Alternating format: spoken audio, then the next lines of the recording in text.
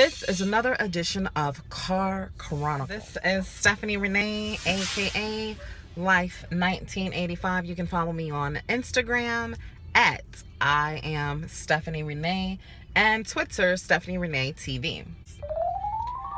1. Know your worth. Know your value. But know your worth. What are you worth? What is your true value? How can you impact others? I always talk about building an empire. That's because an empire, let me remove these glasses. Let me listen. In life, you have to know your worth and your value.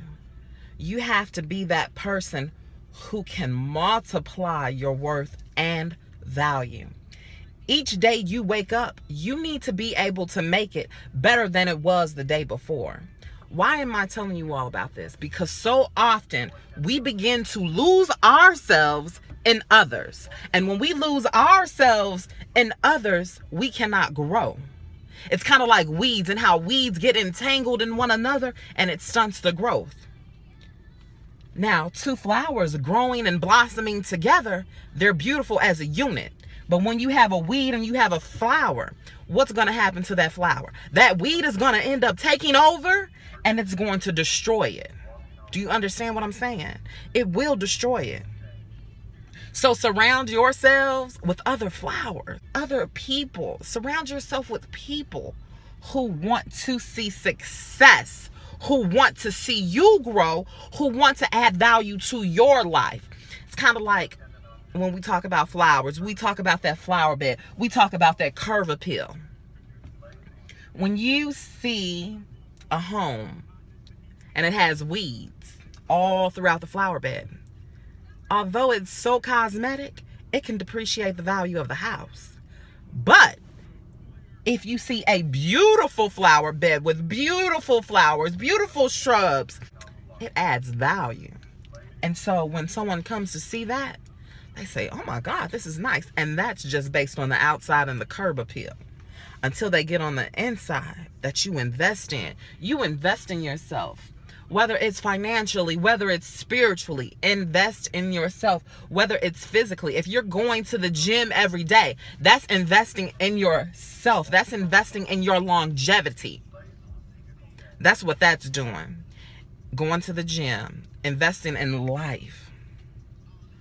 Sometimes you need to be spiritually fed. You need to hear the good word. You need these things.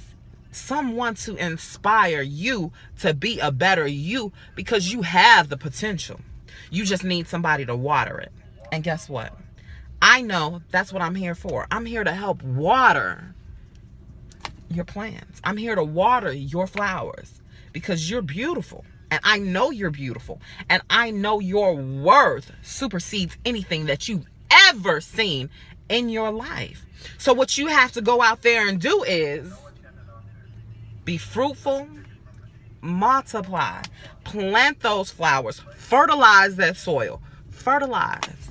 That means invest in yourself financially. Every time you get paid, 1, save a portion of it.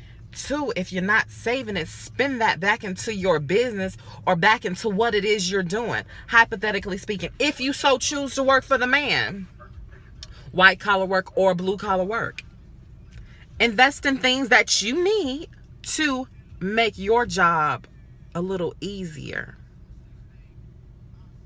Yeah, I know some people want their jobs to provide everything, but hey, sometimes that's not the way to go. You may have to do it. And another thing, like appearance, the way you carry yourself is the way that people see you. When you're frowning and when you're sad and when you're down, people see that. And they assume that she's mean, he's mean, something's wrong. But that's not always the case. Ultimately, I want you all to know your worth, know your value, and be successful.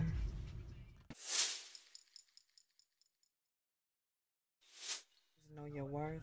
Always know your value. Know that you are important. Never lose yourself in someone else. You are ultimately in control of your happiness. You are no one else. You're in control of it. When you're feeling down because of something someone else did, guess what? That's something that they did. That's something that they have a fault with, not you. Know that you're important. Always know that you are valuable. Always know that there is a purpose for your life. Honest, I almost lost myself trying to find someone else. And when I realized it, I changed. Be that ride or die bitch all day. But if he's not riding for you, you do not need to stay. Men and women, one and the same, will use you, will suck the energy out of you if you allow them. Ultimately, my task to you is to take your happiness back, to take control of your happiness and what you want. Again, I say, you do not get what you deserve, you get what you negotiate. So if you negotiate foolishness, is exactly what you're going to get. Accomplished.